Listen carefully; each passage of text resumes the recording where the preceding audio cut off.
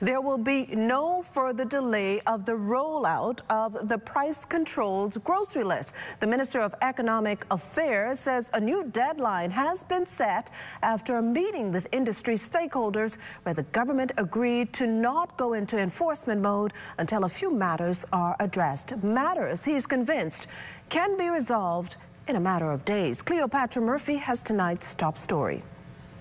Grocers in the country have until Friday to adjust the prices of 38 items added to the price control list before enforcement begins.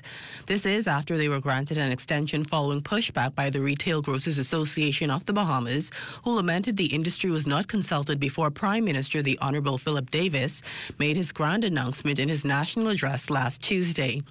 While grocers have suggested the expanded price control list could lead to layoffs and business closures, Minister of Economic Affairs Senator the Honorable Michael Alcides says government's primary concern lies elsewhere. The increase in prices and the impact on the consumers. We're sure that there is a middle ground that we can reach. We don't see this leading to, massive business closures. We do not see that, but we've asked the associations to, provide us some numbers that we can look at, but we don't anticipate that. We think it's reasonable what we are proposing. Alcides' comments follow a meeting Monday evening with the Retail Grocers Association.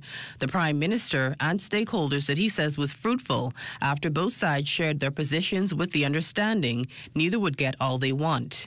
Some grocers expressed the fact that they need time to change the prices on their shelves, and so we're saying, okay, we'll be cognizant of that. And so, of course, if someone can do it more quickly, that's fine. But if it's taking some people a few days to do it, we're mindful of that. A concern voiced by the association ahead of the meeting was that while the Prime Minister says 38 new items are now price controlled, it actually amounts to 38 categories.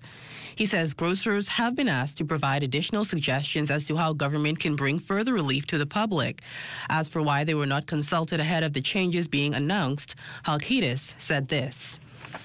You want to bring relief, and you want to bring relief quickly, all right? This idea haven't been floated before. We know what the issues are.